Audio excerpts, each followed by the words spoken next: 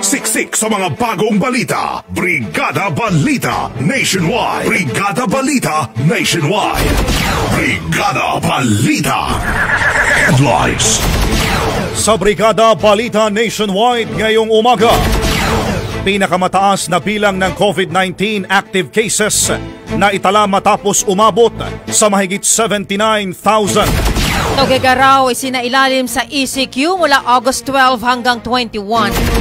Teamwork at kooperasyon naging susi naman sa mataas na GDP growth ng bansa ayon po yan sa ilang mambabatas. Anomalya sa 9 billion pesos na halaga ng special risk allowances pinaiimbestigahan ng ilang mambabatas. Ang Hong Kong hindi ho tinatanggap ang vaccination cards ng mga Pinoy na inisyu ng LGUs. Go negosyo at ilang malls naglunsad ng 50 shared vaccination sites. At 34 na mga bansa suportado ang 2016 arbitral ruling ayon ho yan sa AMTI. Siksik sa mga bagong balita. Brigada Balita Nationwide. Magandang umaga Pilipinas, Metro at Mega Manila, Luzon, Visayas, Mindanao at sa buong mundo via live stream sa www.brigada.ph. Mula dito sa National Headquarters sa Makati City, ito ang Brigada Balita Nationwide sa umaga. Brigada Balita sa umaga. Pinakasariwa, pinakabagong mga balita hatid ng buong puwersa ng Brigada News FM Philippines. Kasama ang lakas ng Drive Max Plus Herbal Capsule at resistensya ng Power Cells Herbal Capsule. Araw po ng Miyerkules mga kabrigada, August 11, 2021, kami po ang inyong mga lingkod, Kabrigada Glenn Parungaw at Kabrigada Leo Navarro Malikden. Brigada Balita. Coronavirus Disease 2019 News Update. Mga kabrigada, umakyat sa mahigit 1.67 million ang bilang ho ng mga naitalang kaso ng COVID-19 sa bansa matapos itong madagdagan ng 8,560 na bagong mga infections. Hindi pa kasama sa bilang ang datos ng 13 laboratorio na hindi po naipasa sa itinakdang oras. Ito ng ika-6 na magkakasunod na araw na nasa mahigit 8,000 ang bilang ng mga naitatalang kaso. Dahil dyan ay sinabi ho ng DOH na lumobo na ang bilang ng mga aktibong kaso sa 79,016 na pinakamataas naman simula pa noong April 24. Mula ho sa nasabing bilang, 94.4% ang mild, 1.7% ang asymptomatic, 1.7% din ang severe, at 1% naman ang nasa critical condition. Inanunsyo rin ng DOH na tumaas po ang kabuang bilang ng recoveries sa mahigit 1.56 million matapos po ang paggaling ng 7,964 na mga pasyente. Samantala tumaas naman sa 29,220 ang death toll, kabilang na po ang 72 na bagong fatalities. Brigada Balita. Mga kabrigada, isinailalim po ang Tugigaraw City sa Enhanced Community Quarantine mula August 12 alas 12:01 ng madaling araw hanggang alas 12 naman ng madaling araw ng August 21. Sa isang Facebook post ay sinabi po ng City Information Office na ipinatupad ang ECQ sa lungsod matapos na maitala doon ang average daily attack rate na aabot sa 31.80%. Ipinunto ng lokal na pamahalaan na ito na ang pinakamataas na average daily attack rate kung ikukumpara sa lahat ng probinsya at lungsod sa Cagayan Valley. Nakapagtala rin po ang Tugigaraw ng siyam na mga nasawi sa COVID-19 sa loob lamang ng isang araw. Matatandaan na unang isinailalim ng gobyerno ang lahat ng lugar sa Cagayan sa General Community Quarantine with heightened restrictions hanggang August 15. Inutos naman ni Tugigaraw Mayor Jefferson Soriano sa pamamagitan ng Executive Order No. 98 ang pagbabawal ng mass gatherings habang nililimitahan lamang ang lahat ng religious gatherings online. Patuloy naman pong mag-ooperate sa lungsod ang mga food establishments, mga talipapa at satellite markets araw-araw. Ngunit take-out at deliveries lamang ang papayagan. Suspendido rin ang pampublikong transportasyon sa lungsod habang may ECQ, habang ibaban naman ang pagbebenta at pagkonsumo ng alak. Brigada Balita Nationwide.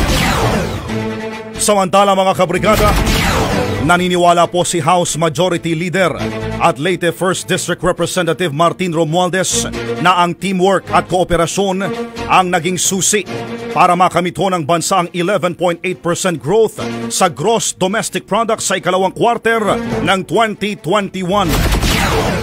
Sinabi po ni Romualdez na ang naturang balita ang magmamarka sa katapusan ng pandemic-induced recession na nagpahirap sa bansa sa loob ng 15 buwan. Pinuri din ng mambabatas ang administrasyon ni Pangulong Rodrigo Duterte na tumutok anya sa malawakang COVID-19 vaccination campaign para mapabangon muli ang ating ekonomiya.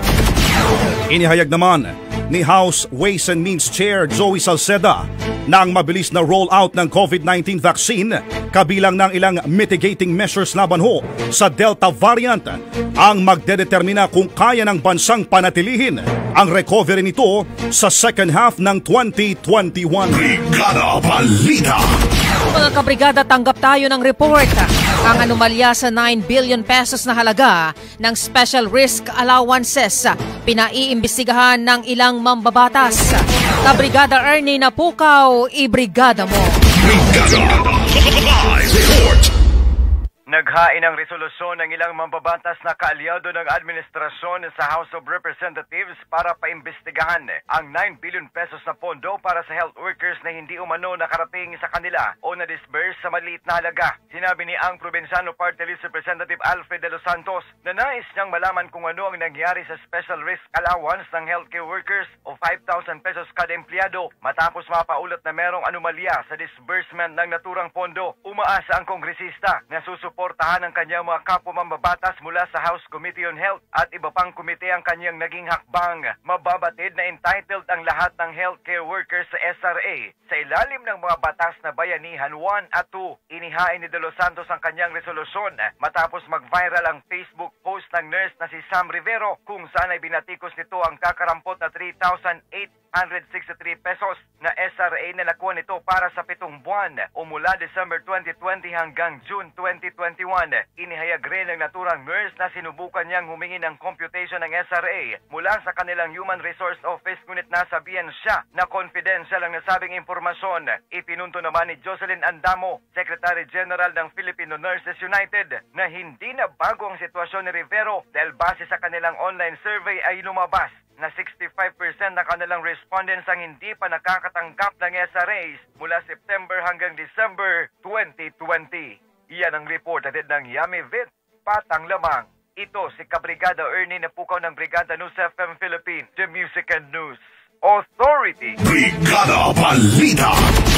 Ang Hong Kong mga kabrigada hindi po tinatanggap ang vaccination cards ng mga Pinoy na inisyuho ng mga LGUs. Kabrigada Maricar Sargan, ibrigada mo. Brigada Live Report. Ibinunyag ni Foreign Affairs Secretary Teodoro Locsin Jr. na hindi kinikilala ng Hong Kong ang COVID-19 vaccination cards na ini-issue ng mga lokal na pamahalaan sa Pilipinas. Ipinaliwanag ni Locsin na ito ay dahil hindi magkakakonekta ang mga vaccination cards sa iisang source. Anya marami mga OFWs ngayon ang mawawala ng trabaho sa Hong Kong kahit na bakunado na sila. Sa ulat ng South China Morning Post, sinabi na iminungkahi na ng Pilipinas sa isang pagpupulong noong nakaraang linggo ang paggamit ng COVID-19 vaccination certificate na kinikilala ng World Health Organization. Ito ay upang payagan na manatili ang mga dayuhang domestic helpers sa Hong Kong. Una nang sinabi sa ulat na makakabalik lamang ang mga domestic helpers mula Indonesia at Pilipinas na dating pinagbawalan sa lungsod matapos mailista ang dalawang bansa sa ilalim ng highest risk category kung sila ay nabakunahan sa Hong Kong. Doon ay kailangan pa nilang sumailalim sa quarantine sa loob ng 21 araw sa ilang hotel travel na tutukuyin ng Hong Kong. Yan ang report hatid ng Drive Max Adult Herbal Capsule. Tatagil ka. Ito si Brigada Maricar Saragan ng Brigada News FM Philippines, the Music and News Authority. Brigada Balita. Mga kabrigada, ang Go Negosyo at ilang malls naglunsad po ng 50 shared vaccination sites. Kabrigada Jan Bayot, ibrigada mo. Brigada Live Report. Naglunsad ang Go Negosyo kasama ang SM Supermalls at Robinsons Land Corporation ng halos 50 shared vaccination sites.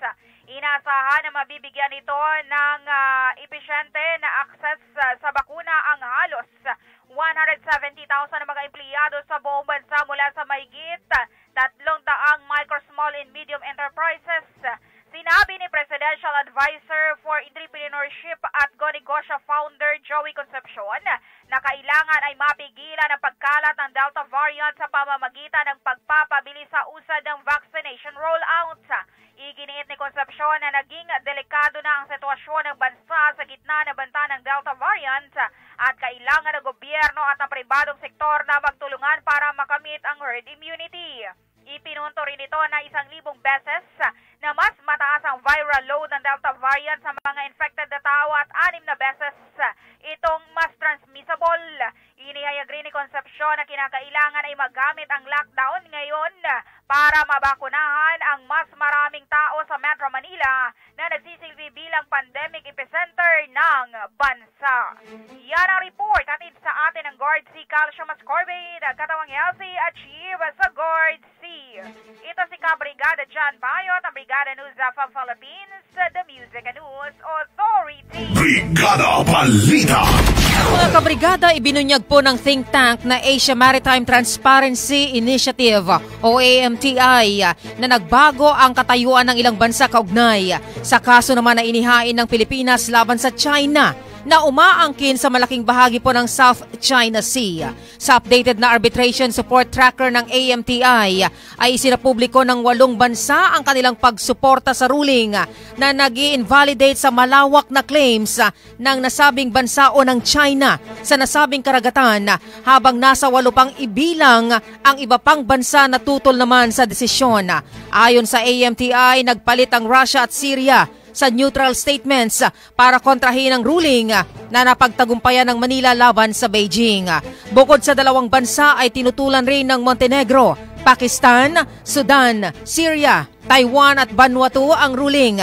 Tanging 2 bansa lamang, kabilang na po ang Germany at ang United Kingdom, ang naglabas ng mga bagong pahayag kung saan ay hinihiling ng mga ito na marespeto ang ruling. Kasama rin ang 2 bansa na sumusuporta sa ruling ang Pilipinas, Australia, Canada, Japan, New Zealand at ang Estados Unidos kung saan ay hinihimok nito ang lahat ng mga bansa na suportahan at respetuhin ang arbitration. Brigada Balita. Brigada Balita Nationwide. Brigada Worldwide COVID-19 News Update. Brigada Worldwide COVID-19 News Update. Mga kabrigada, inihayag po ni Oxford Vaccine Chief Andrew Pollard na kasalukuyang hindi kinakailangan ngayon ng UK ang booster shots ng COVID-19 vaccine at sa halip ay dapat ibigay na lamang ito sa ibang mga bansa. Sinabi ho ni Pollard na kasalukuyang namumuno sa Oxford Vaccine Group na ang desisyon para ho sa booster shots ay dapat nakabase sa scientific studies.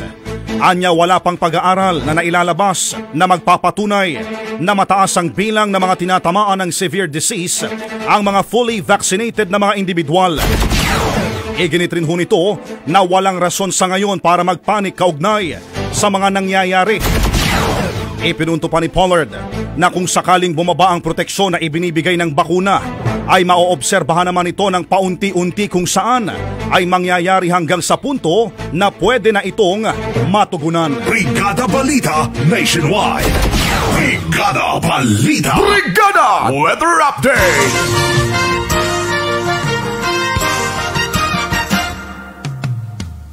Mga kabrigada, umaasa po ang pag-asa na hindi na magiging bagyo at malulusaw na ang na-monitor nilang low pressure area na nasa loob ng Philippine Area of Responsibility. Ayon sa Weather Bureau, huli pong namataan ng LPA sa layong 560 km silangan ng Kalayan, Cagayan. Bukod sa LPA, ay patuloy po na maapektuhan ng hanging habagat ang ilang bahagi po ng Luzon ngayong araw. Dahil sa mga nasabing weather systems, ay asahan na po ang kalat-kalat na pag-ulan na may kasamang pagkulog at pagkidlat sa Metro Manila at sa nalalabing bahagi po ng Luzon. Para naman sa Visayas at Mindanao, ay asahan po ang maliwalas na panahon na may tsansa pa rin ng pulupulong pag-ulan dahil naman sa localized thunderstorms. Brigada Balita. Samantala, para sa ating foreign exchange rate update ngayong umaga ho ng Miyerkules. Sa palitan ng piso kontra US dollar 50.42, sa Canadian dollar 40.26, Singaporean dollar 37.08, Saudi Riyal 13.45, sa Euro 59.09, Chinese Yuan 7.77, at sa Japanese Yen sa 46 centavos. Siksik sa mga bagong balita. Brigada Balita Nationwide. Ang galaw nyo man ay mabilisan. Sa mga bagong balita, hindi ka mapag-iiwanan. Brigada Balita Nationwide. Sa umaga. Mga kabrigada, para sa mga latest na balita, huwag kalimutan mag-subscribe sa YouTube channel ng Brigada News Philippines. Brigada Balita. Brigada Balita Nationwide. At mga kabrigada sa buong bansa, inyo pong napakinggan ang Brigada Balita Nationwide sa umaga. Mga trending na balitang kinalap ng Brigada News FM Philippines. Katuwang ang Drive Max Plus, Power Cells, NutriCleanse, Guard C, Fast Relax, Curamed, Max and Coffee, Drive Max Coffee at ang Yummy Vit. Available po sa lahat ng branches ng Watson, South Star, The Generics Pharmacy, Rose Pharmacy at Brigada Pharmacies nationwide. Para sa Brigada News FM ng Brigada Mass Media Corporation, the biggest marketing media company in the country. Kami po ang inyong mga naging lingkod, Kabrigada Leo Navarro Malikden. At Kabrigada Glenn Parungaw, maraming salamat po sa inyong pakikinig. Mula dito sa National Headquarters sa Makati City, ito ang Brigada News FM, the Music and News Authority.